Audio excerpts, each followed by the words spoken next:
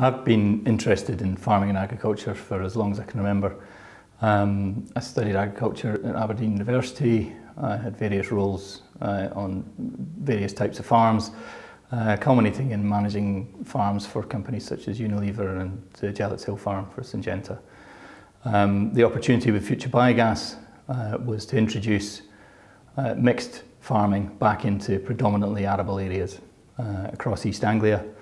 And broadly speaking, with the introduction of spring cropping, the advent of cropping that would help with rotational issues such as blackgrass, and the return of nutrient and organic matter to soils and digestate, we've largely succeeded in that and helped towards a sustainable farming system in those areas.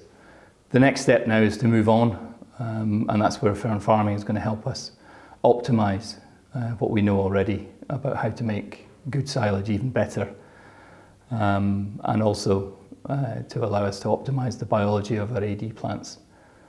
And that's where I'm excited to be working with fern going forward.